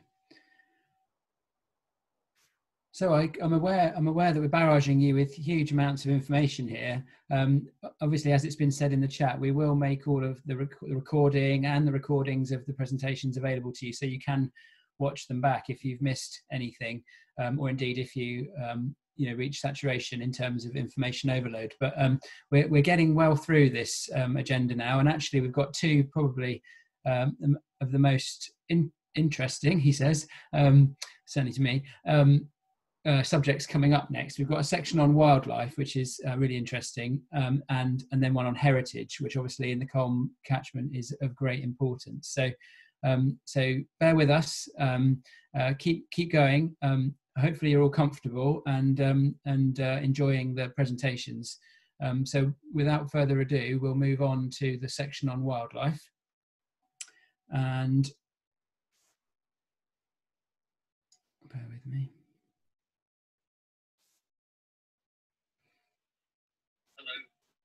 Oh, sorry. Full start, don't panic. That's the first one we've had. So Simon McHugh works for the Environment Agency, and he's going to give an overview on wildlife in relation to the Culm. And I will now actually start his presentation properly.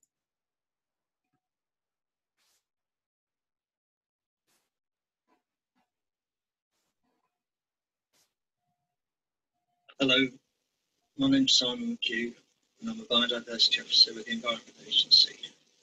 And today, I've got a few minutes to talk to you about some of the great things you can find along the River Culm, and about some of the not so great things you might find too. The geology and the historic management of the river has created an extremely diverse system with braided channels, shallows and pools, with habitats and niches for a great variety of species in its waters and along its banks. And today I'm going to take you on a couple of virtual walks along the river to see what's there in terms of wildlife and habitats, and to take a look at some of the issues that the river faces today. Our first outing starts with us walking through a peaceful wooded river corridor, with the gentle sounds of the river and birdsong filling our ears. As we tiptoe amongst the bluebells or splash through the reeds and rushes that fringe the river, we might catch sight of a kingfisher fly past carrying a small fish. Or we might see a crowd of swallows and sand martins swooping to catch mayflies rising from the water. There might be a family of otters so busy playing in the beds of water crowsfoot that they don't even notice that we're here. We might see a salmon leaping over one of the many weirs or swimming up one of the fish passes that have been built in the river since the 1980s. If we've got our Polaroid glasses on, maybe we'll even see salmon and lamprey spawning in the clean gravels on the riverbed. And when the evening comes, we might see and even hear the bats foraging amongst the trees and across the water as we make our way home. All in all, we've had a lovely day out, and it's time to put up our feet and have a well-earned rest. But this is an exceptionally good day, of course, and we don't always have good days on the Culm. So we set off again, and our next outing finds us walking ankle-deep in mud along cattle poach banks stripped of vegetation by grazing livestock. We'll walk along bare field edges with no trees or natural bankside habitats to be seen. We might see a digger in the river scraping the gravels from the bed to surface nearby tracks. And along long reaches of gravels smothered with silt and covered in blankets of algae, thriving in the high nutrient levels of the water. Maybe we're confronted by fish gasping for oxygen after an accidental discharge of pollutants from one of the many industrial units in the valley, or from a farm slurry spill. It could even be the result of very low flows and high water temperatures that we're experiencing more and more in our changing climate. We might find our path blocked by a wall of Himalayan balsam and Japanese knotweed. And there might be an American mink tangling with a duckling or a swan. The Culm as it is far from perfect in terms of naturalness, and what's here to enjoy now is likely only a fraction of what could be here. There are people working hard to improve things, but they're facing lots of physical, financial and behavioural challenges. However, there is a base here that can be built on, and things can improve if we can find the energy and enthusiasm to do something about it. And the Connecting the Culm project is a great opportunity to help move things forward. Thank you for listening.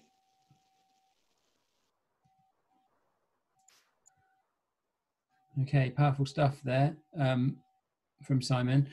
Hopefully that's got your brains ticking over. And while they do, I will move on to the next talk.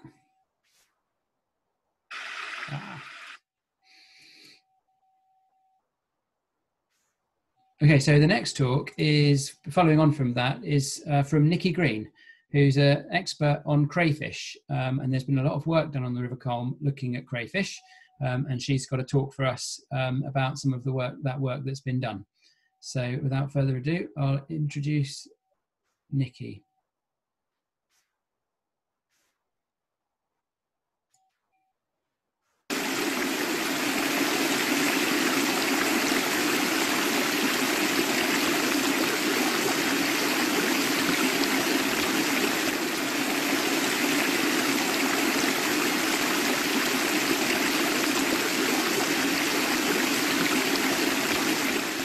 Our native white-clawed crayfish used to be widespread across England and Wales, but have been in severe decline since the 1970s. At least 80% of the original populations have been wiped out. The main cause of this is the introduction of signal crayfish in the 1970s and 80s. They carry a disease called crayfish plague, which is fatal to white-clawed crayfish, and also outcompete and predate their smaller and less aggressive cousins. In Devon, we have just 2 white-clawed crayfish populations left, and one of those is on our own River Culm in the Blackdown Hills. Believed to have died out in the 1980s, we rediscovered them at Culmstock Bridge in 2005. Surveys since then have found white-claws between Culmstock and Hemyock along the Culm, but also a population of signal crayfish spreading up and downstream from Whitehall. The voracious signal crayfish can reduce populations of other river wildlife such as invertebrates and fish, and their burrowing activities cause siltation and riverbank erosion. In 2018, the AOMB was lucky enough to get Heritage Lottery funding for the Culm Community Crayfish Project. As well as raising awareness of our special crayfish amongst the local community, we organised a comprehensive survey of the Culm catchment. With the help of some amazing volunteers, we surveyed the Culm from Culm nearly to its source, plus 2 tributaries, the Madford and Bollum rivers, and several pond sites. We found that whiteclaws are present from Hemyock all the way down to 5 fords near Culm, but signal crayfish are present in the Madford and Bollum rivers and downstream of our whiteclaws at Culm. Even worse, the crayfish of the Madford River tested positive for crayfish plague, which could easily spread to our whiteclaws downstream. Discovering that our native crayfish are in an even more precarious position than we thought, the AOMB started to look for ways of helping our special Culm residents. In 2019, we teamed up with Paignton Zoo, who set up a facility to house and breed captive bred Culm whiteclaws. Descendants of animals are collected in 2015 and 2016 for the Bristol Zoo breeding programme, and some of our regular volunteers located some potential ARC sites, safe places where we can release and nurture captive bred crayfish, and carrying out initial tests and surveys. In the meantime, Paignton Zoo secured funding for a 2-year Devon ARC site project, which means we can develop that work and extend it to the other Devon whiteclaw populations on the Creedy Yeo River near Crediton. Sadly, due to COVID-19, we are unable to make a start this year, but things are back on track for 2021. Despite COVID, we have managed to get out crayfishing this year, surveying the Sheldon Stream, a tributary running northwards to enter the Culm at 5 fords. It's great to see so many of our brilliant volunteers from 2018, and I think some of them may have caught the crayfish bug. We survey using a combination of searching under rocks, kick sampling, and setting artificial refuge traps, which mimic the natural places a crayfish would hide. Unfortunately, we haven't found any whiteclaws and have found yet another signal crayfish population, making the need for ARC sites even more pressing.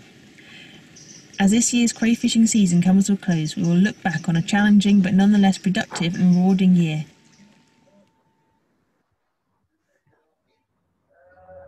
So that is an incredibly inspirational project that's ongoing, and yeah, fantastic work. And from that, I segue to something equally as inspirational, but potentially hasn't yet come to the Culm, and that is that Ed Parr-Ferris from Devon Wildlife Trust is going to talk to us live, I believe, about beavers in Devon. Obviously, they're near the Culm, and Ed's probably going to tell us exciting ideas and inspirational opportunities that lie ahead. You go Thanks. Go ahead. Thanks, Nick. Yeah, I hope my internet holds up for this. I'll just share my screen now, hopefully. Okay.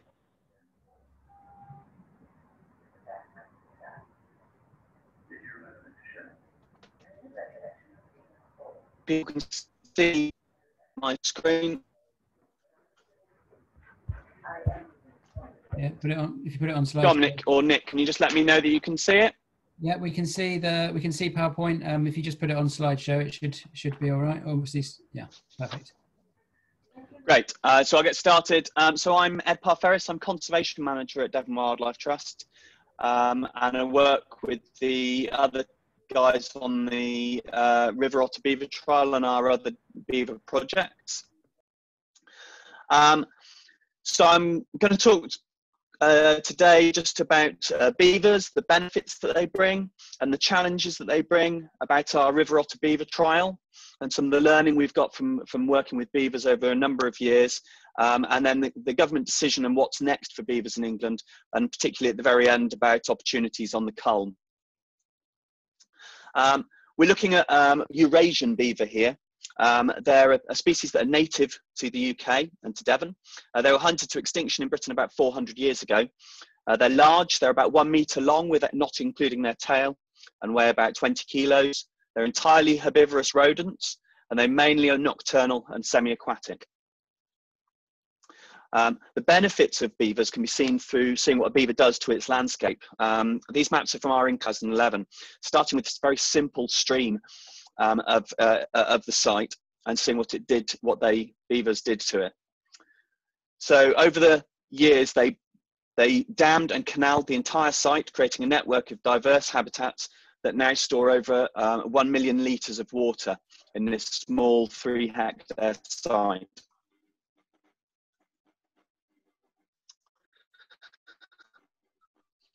Water storage does several things. It reduces peak flows that people were mentioning earlier on, if you can see the graph there, of where the water goes out of the site. And it also increases the base flows at drier times. The slowing down of the water through the system also means that the sediment and all the pollutants attached to that sediment is dropped, so it actually produces cleaner water. This sort of melee of biodiversity that's going on in the site also means that there's great opportunities for storing carbon in sites where beavers are involved, so with the plant growth, but also the sediment that's captured there. In terms of biodiversity, increase. More example is frog spawn. In 2011, the site West Devon hosted just 10 frog spawn clumps. By 2017. So moving back to the River Otter then. First signs of beavers on the river were seen about 2007, 2008. And in 2014, footage of beaver kits was shown, demonstrating that they were breeding, and Natural England and DEFRA therefore needed to take into action their policy of removing the beavers. A local campaign demanded that they wanted their beavers to stay, and Devon Wildlife Trust then went and got a licence to reintroduce the beavers after testing for health and the likes, and for a 5-year trial to study the impacts of beavers in a lowland landscape. Now, I've mentioned quite a few of the benefits of beavers, but obviously they also come with a whole load of challenges, and this was something that the trial looked at. They fell trees, both small, mostly small, but also some large. They flood land, like I've already said, but they do that in some, not always in the places you want it to be, and obviously that creates quite a challenge. And they can damage infrastructure and crops, like here, this maize crop on the bottom right. So the trials monitored all these impacts, developing methods for managing these where necessary, often borrowed from places like Bavaria, where they're experienced in managing beavers. A key element is working with landowners and looking at ways that future schemes that work with farmers and the likes can help support landowners to mitigate the impact of beavers and make space for beavers. Here's just some examples of things we've been trialling. So the trial very much demonstrated that while these challenges are real, they can be managed and the benefits considerably outweigh the challenges. And the government agreed on, and on 6th of August this year, announced that the beavers could stay, and also critically, they could expand to other areas. And that's where we come to places like the Culm. So this presents new opportunities for neighbouring catchments like the Culm, which are likely to be populated next. So the River Culm is immediately adjacent on the southeast of the River Culm, and actually has multiple sites where the two watercourses come very close to each other. So somewhere like the Culm could start to see some of the benefits that beavers are likely to spread to the Culm, but also some of the challenges will need to be managed. One example will be where the Culm Garden Village is being built and developed. They'll have to build in beavers to that development, so giving them the space to protect infrastructure and to take advantage of those benefits. So stepping back from the watercourses, potentially moving infrastructure away from watercourses, and also using things like clear span bridges instead of culverts. In terms of volunteering, we're keen to look at opportunities like those that are carried out in Bavaria, where volunteers play a detailed role in both the monitoring of beavers on watercourses with beavers, but also a part in the management of that. Now, we're awaiting government decision on the future of beavers in terms of management going forwards, but we know that they are allowed to spread into the Culm, so we'll be looking at opportunities going forwards, and we're already exploring that with the Blackdown Hills AOMB and the Connecting the Culm team. I think the last thing I just wanted to advocate was that I think the role of beavers is inspirational for people.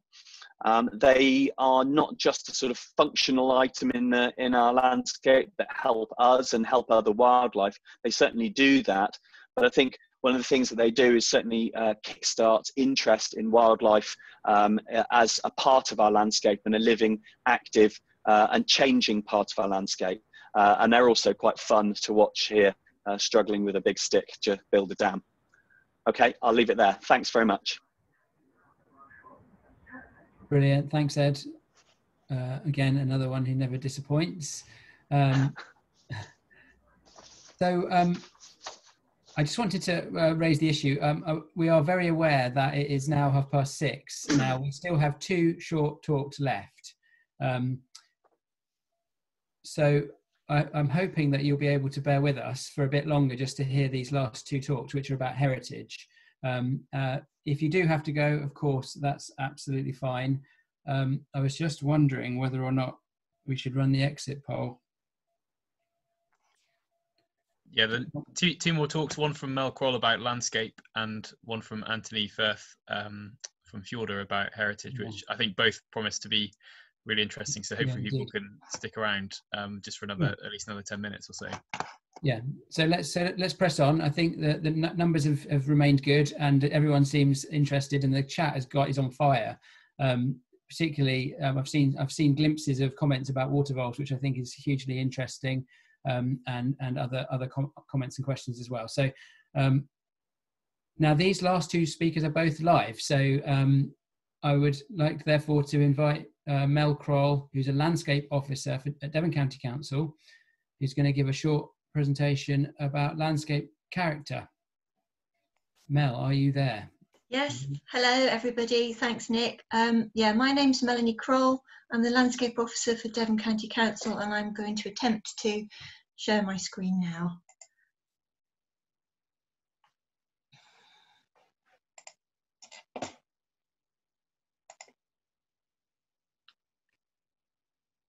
Can you see that? Not yet. Not yet, no. Yeah, you're fine at my end, John Berry. Oh. We can oh. we can see your head when you're talking, Mel, but we can't see a screen yet. Yeah, okay. Ah. Yeah. That's it. That's got it. That's it. Yeah. Oh, good. Put it on presentation mode and you're away. Great. Okay, so I'm going to tell you about. Sorry, I need to get rid of that. I'm going to tell you about the landscape character of the Culm catchment area with reference to landscape character assessments, which some of you may have heard of. I'm going to spend my 6 minutes talking to you in rapid mode because I've got lots of slides, but I thought it'd be first good to share with you the legal definition of what landscape is. And so here it is: an area as perceived by people whose character is a result of action and interaction of natural and or human factors. And it covers natural, rural, urban, peri-urban areas, includes land, inland waters and marine areas. So this wheel, landscape wheel, kind of graphically shows that definition. So landscape is essentially the sum of the parts. So we've talked about, or we've heard about natural aspects of the landscape, soils, geology, water, wildlife, climate. So this concept brings in the cultural and heritage aspects, not only those things, but also how people perceive all that, some of the parts, as I say. So what are landscape character assessments? Well, basically they're a tool that allows us to do just that, to describe variations in the character of an area and pull everything together, the natural, the cultural and the perceptual aspects of a place. So it provides a uniting framework for all of that. And this map is a snapshot of what we have in Devon, and I'll delve more into that and how it relates to the Culm landscape. So you can make out the shape of the county, hopefully. So it's a new map of Devon, which I'll explain. It provides written descriptions tied to that map. Each area has a description that that shows how the landscape's evolved over time through millions of years and thousands of years, what it is at the moment and how it's going to change in the future or could do. It highlights what the special qualities of a place are, what the valued attributes are that people value, what makes it distinctive and special. And tied to that, it identifies guidelines to help us manage landscape change, so important. And it's used in planning and land management decisions. It particularly supports the AONB management plans, areas of outstanding natural beauty, and that's the case for the Blackdown Hills and the East Devon AONB. And it's actually provides key evidence to support local plans, how landscape varies in character. So in Devon, we have lots of information. We have 3 layers of information, in fact, that form a nested hierarchy, whereby one layer provides a finer grain of detail than the next. So this slide just shows how that relates to Heartland Peninsula in North Devon. So at the top, you've got national character areas. Those divide the country into areas recognisable at a national scale. Then you have Devon character areas, which further divides those. And then at the bottom, you have landscape character types, which provide a finer grain of detail. So very quickly, that's what you have for the national character areas. It spans the project area spans the Devon Redlands and Blackdown Hills. I'm not going into detail on those. You can find out more information on the gov.uk website. Then you've got the landscape character assessment for Devon, which further subdivides that into geographically unique character areas. And we've got a number of those within the project area. They all have written profiles associated with them, which I'll come back to later. And finally, the landscape character types, which is the main focus, I think, for this project in terms of the usefulness of them. So, so landscape character types are generic types of landscape, so things that occur anywhere in Devon, such as, for example, if you look at the map, you can see this dark blue vein, which corresponds to really the Culm and its floodplain. So that's characterised as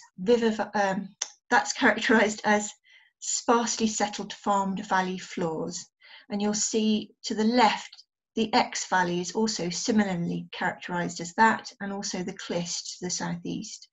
So these categories can occur anywhere in Devon, and we've got 12 categories in the project area, and I'll just very quickly go through those for you.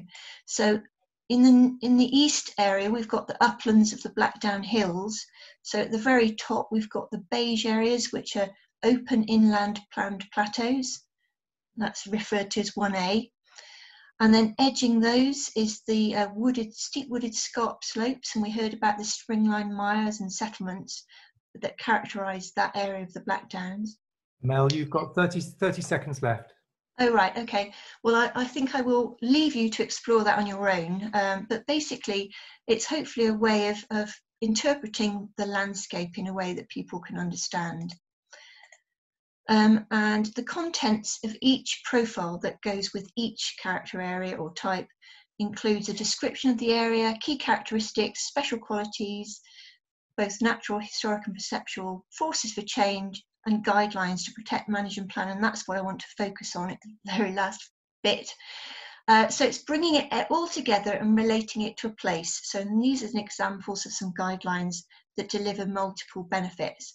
This is from the Mid-Devon LCA, which is now almost 10 years old and it needs updating, but it does provide a useful framework to help guide changes in the landscape. So if you want to do any interventions in the landscape, if you're a landowner, land manager, even if you've got a garden, it's things to think about what you can do in your particular place.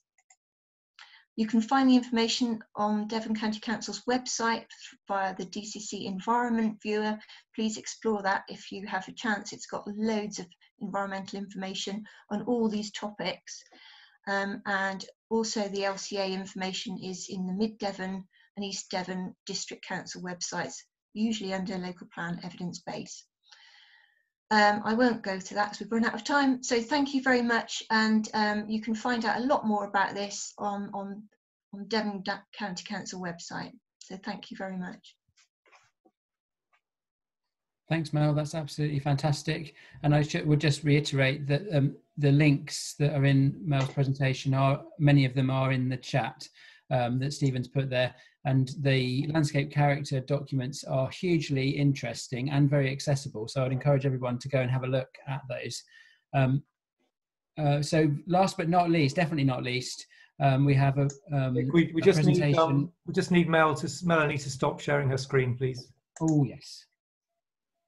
Perfect. Hold on. Yeah, so last but not least, we have a presentation on historic environment. So a big element of the Connecting the Culm project has been focusing on the historic environment of the Culm Valley and the whole of the Culm catchment landscape. And suffice to say that it is hugely interesting, as many Devon landscapes are. And so without further ado, Anthony, if you could give your presentation on historic environment. Certainly. So hopefully, can you see my screen? Absolutely, yes. Perfect. Okay, well, good evening, everyone. Thank you for hanging in there for me at the end. My name's Anthony Firth. I'm from a small company called Fjorda Limited, and we're archaeologists who specialise in marine, coastal and inland waters. We're looking at the history of the Culm, the way people have used the river and how they've changed their watercourse over the centuries.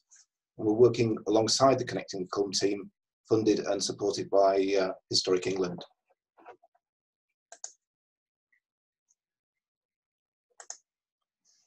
So, although the river often seems quite natural, it has in fact been significantly altered on a large scale and for a long time. And not just over the last 50 or 100 years, but over many centuries and even millennia. Now, in many cases, those earlier changes have been absorbed back into the landscape, but traces still remain, and they still affect how the river performs today. Now, the slide shows Culm John Mill, which dates back to Doomsday and was supplied by a major artificial channel or leat. And the mill and the leads have disappeared from modern maps, but the old water management structures still survive if you know where to look. So why does the history of the river still matter? There's several reasons. If we try to apply nature-based solutions to a system that we assume is natural, we might not achieve the improvements that we want. Understanding the history of the catchment can help identify the cause of some of our problems today, and the history of the catchment might help us find some solutions too. And seeing how people lived with the river in the past can help us change how we live now so that we're better able to live with the river in future. So what are we doing? We've made a map of all the different places where people have used or changed the river Culm and tributaries to history. Our map covers the whole catchment, and I hope you can see that is made up of lots of little shapes on that slightly zoomed in section on the right. We've made our map using many different sources of information. Together with various archaeological records, we've used tithe maps from the 1840s, before the railway, old Ordnance Survey maps, aerial photographs from just after the Second World War, and LiDAR, which uses a laser to scan the ground from the air, and that picks up all the humps and bumps, which we can then interpret. We've combined all this information into a new map of old things, which we can feed into the work being carried out by Connecting the Culm. For example, this information can help in designing nature-based solutions that work with the grain of the historic landscape. And it also provides intriguing background detail that can be shared when talking about the river with local communities to find ways that they can become involved in their local river heritage. Now, I hope you've enjoyed this very brief introduction to our work on the historic character of the River Culm. If you're interested in this history of the river or have information to share, please get in touch with the Connecting the Culm team and they'll pass on your details so we can follow up. Many thanks. Fantastic. The prize for the punchiest presentation at the most opportune moment definitely goes to you, Anthony. That was fantastic. amazingly, hopefully you can appreciate how much we've tried to pack in. When putting this agenda together was a bit like kids in a sweet shop. We wanted to pack absolutely everything into it, and that's my excuse for us overrunning slightly. So that is the end of the program. There are a couple of things left to do, which will only take a few more seconds of your time. One thing that I think we should do now, Dominic, if we could, is we're going to ask you the same questions that we asked you at the start, and we'd just like to very quickly capture your scores for those same two questions that we asked before. So, so you should see question 1: how aware are you of the impacts that climate change and other pressures will have on the health and natural functions of the River Culm? 1, not aware. 10, very aware. And question 2, if you scroll down, you'll find question 2: how motivated are you to change your behaviour or take actions that will help improve the health and function of the River Culm? 1, not motivated at all. 10, more motivated than you can imagine.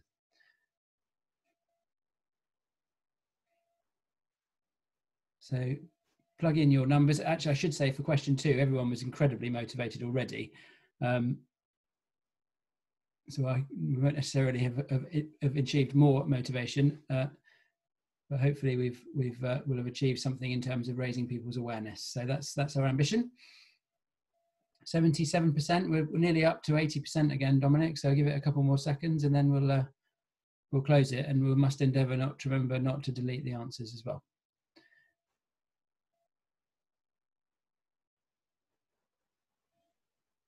Okay, 83%. Close it. So very quickly, hopefully you can see the results. Now the answers to question 1, 10 came out top with 33% of people, and 9 followed closely by 9 and 8. And as before, you are over half of you are maximally, if that's a word, motivated to get involved and change your behaviour, take action to improve the health and condition and function of the River Culm. So that is truly fantastic. So I wanted to get that done. I appreciate that some of you will need to slip away and do various other things that you would have done on your Thursday evening. I think it's fair to say that we will stay if you do want to stay, if you do have pressing questions, if you do want to get involved in a bit of a discussion, then we can probably stick around for a while longer. So please feel free to stay if you do want to. But otherwise, huge thanks to everybody who's joined. Also, huge thanks to everybody in the project team who has worked very hard to put this on. Yeah, it's been a really fantastic event from our side, and hopefully you got lots from it. And hopefully we will work with you again and connect with you again in the future as the project continues. And Nick, can I just intervene quickly before too many more people go, and just mention the blueprint and the Connecting the Culm forum. So a lot of the questions and discussion points that have been emerging are about how can we take action to address some of these problems. And we're developing this long-term management plan for the catchment, which is also an investment plan. It's designed to trigger funding to come into the catchment to improve things. So do get involved in that process. It's a fully open process, and it launches on the 18th of November. Have a look at the Connecting the Culm website, and there's a preliminary early bird registration there. But it's going to be a process that goes on for over a whole week at the end of November, and gets the whole blueprint concept underway. So yeah, please join us in that. And I've been reminded to also say, obviously, huge thanks as well for all of the questions and discussion points in the chat, as Dominic mentioned then. We will circulate all of the outputs from the event, talks, the chat, all the links that have been mentioned in talks and in the discussion. So so huge thanks also for your input on there, and we will follow up with many of you who have questions that remain unanswered. So rest assured, we will do everything we can to make sure that all of your questions and concerns potentially are answered over the coming weeks and months. So unless, Stephen, you want to say anything? Yeah, that's great. Thanks very much. Yeah, just to reiterate what Dominic was saying there, that this is the beginning, not the end. This is, and as lots of people have mentioned, different priorities and issues, and conflicting priorities and issues as well, and opportunities. and we want to work with you and the people in the catchment, and different stakeholders and landowners as well to really make sure that we've got a bright future for the River Culm. So please do get involved in the project, and especially in the forum event that's coming up, as Dominic said, next month, where we'll be looking to build on, use all what we've heard about today as a part of a scientific foundation for where we go next, to make sure we've got resilient catchment and river. So thanks very much for everyone for dialing in. It's been great to have so many people online and leaving questions and comments. So thanks very much to everyone, and especially all the speakers as well.